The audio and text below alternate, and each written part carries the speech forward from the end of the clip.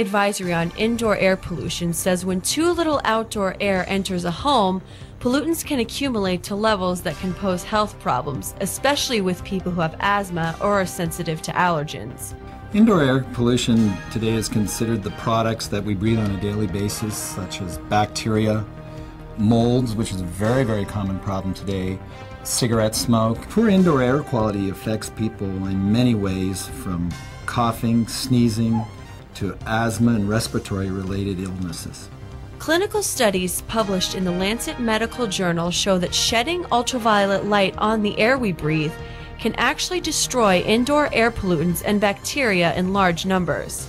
A 2-year double-blind study on sick building syndrome showed using ultraviolet purifiers manufactured by Sanuvox Technologies resulted in a 99% reduction of indoor air pollutants and a 40% reduction in respiratory symptoms. To achieve high kill rate using ultraviolet light, one needs to have a high intensity. The higher the intensity, the better, and long exposure time. Sanuvox researchers created a way to expose the air to more of the purifying ultraviolet light.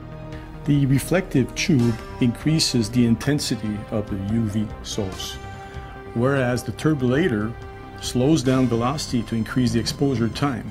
The combination of intensity and time is the key to get the proper UV dose to be effective.